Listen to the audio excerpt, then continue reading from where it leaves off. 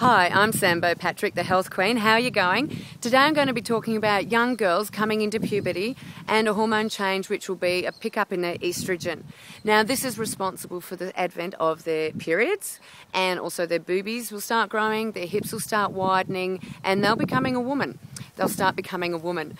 Now, when there's an imbalance, or if they're making too much estrogen, or if their body's not keeping up with all the other xenoestrogens or false estrogens that we're exposed to just by living in a modern society, some of the symptoms they might complain of are headaches, they might start getting sore boobs, they might start getting teary or just irrational with their moods, and they'll start to have heavy periods.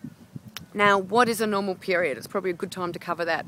Now, a normal period should last 3 to 4 days. It should only occur every month.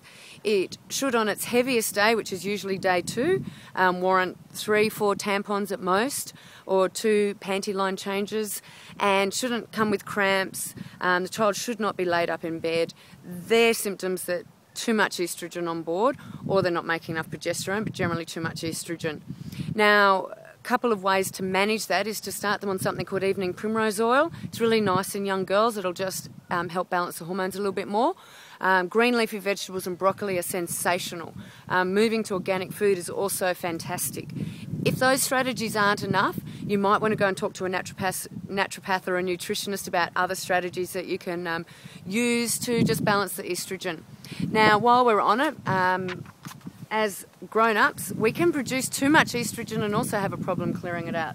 Some of those other symptoms are headaches, mood changes, sore boobs, cellulite, fibroids, endometriosis, fluid retention, and we can get acne.